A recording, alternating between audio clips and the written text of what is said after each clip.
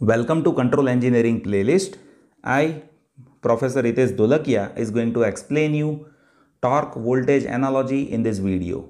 So here in torque voltage analogy, we will be having analogy of mechanical rotational system with respect to electrical system. So here I will be considering mechanical rotational system, and here I will be having electrical system. Now, when we talk about analogy in between torque and voltage, then in mechanical rotational system, our input will be torque, and in electrical system, our input that will be voltage source. And when we do torque voltage analogy, at that time in mechanical rotational system, our output will be angular velocity, and in electrical system our output will be current passing through element. Now I'll explain you different mechanical rotational system analogy with respect to electrical system. So here first case that we will consider is a mass which is having moment of inertia J. So here one mass is there and that is having moment of inertia J, and to this mass we are providing torque tau, and because of that torque here angular displacement is theta and angular velocity is omega. Now in this, if you calculate how much amount of torque that is happening, then that torque is equals to moment of inertia into angular acceleration, and angular acceleration, that is rate of change of angular velocity with respect to time, and that angular acceleration is also referred as d square theta by dt square. So that much amount of torque that is happening with this mechanical rotational system.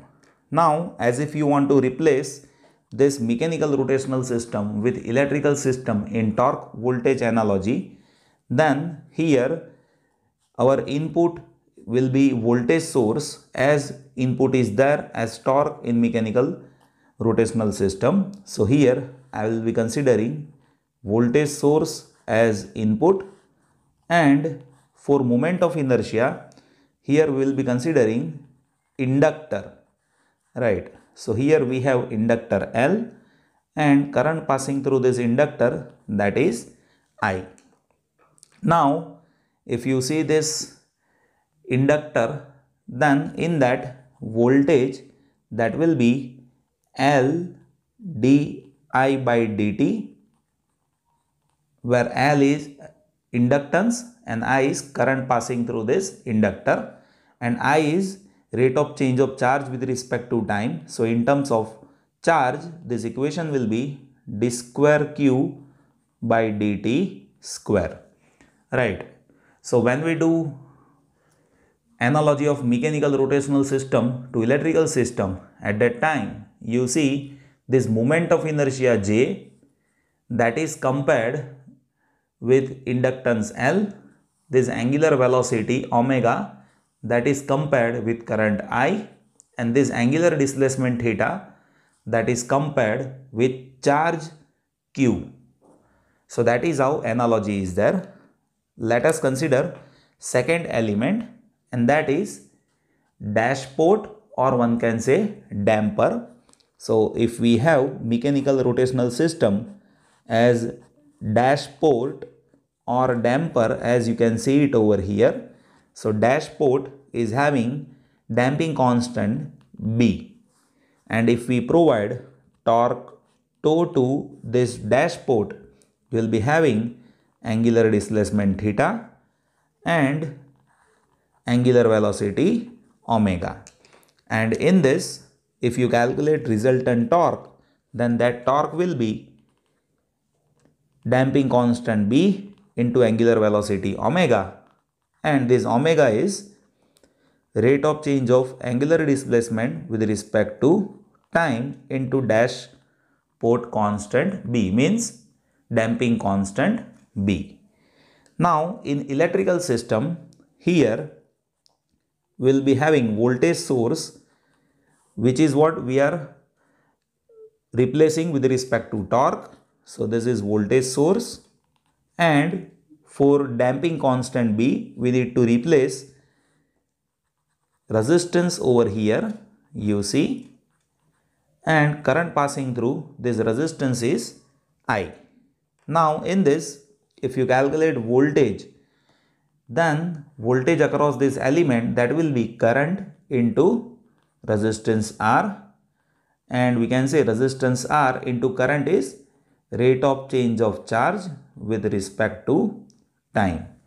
So now you see analogy in that this resistance is replaced by damping constant B, this omega is replaced by current I, and this angular displacement theta, that is replaced by charge Q. Now third case that we are deal with to consider for mechanical rotational system, that is of spring. So if we have spring and that spring is having constant K, which is connected with the support, and if we provide torque tau, then angular displacement, that will be theta, and angular velocity will be omega. Now with this, if we say restoring torque, then that restoring torque, that is K into theta. And if you want to calculate this value of theta in terms of angular velocity, then that will be integration of angular velocity with respect to time. So that is how torque that we can identify based on angular displacement and angular velocity. And as if you want to replace this spring constant in electrical system, then here we need to have capacitance connection for torque voltage analogy. Now in that, if I say current is I, capacitance is C, then here this resultant voltage across capacitance, that is 1 by C integration I dt, and even we can say this is charge divided by capacitance. So here if you see the analogy, then you see spring constant, that is replaced by 1 by C, theta is replaced by charge Q, and omega is replaced by I in torque voltage analogy. So whenever you do torque voltage analogy, at that time, this is how we need to replace elements: moment of inertia with inductance L, damping constant with resistance R, and spring constant with capacitance 1 by C. So let me mention all the points which we have discussed here.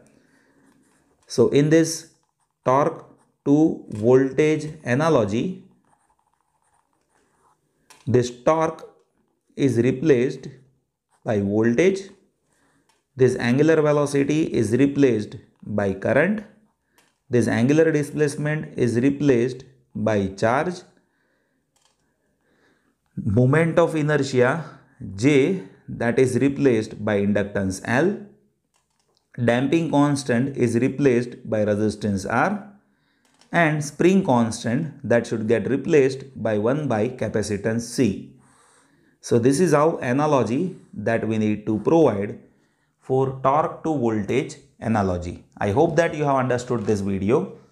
If you have any query regarding this, you just place your queries in comments. Definitely I'll get back to you if anything is required to sort out over here based on your question. So please do give your valuable suggestions. Thank you so much for watching this video.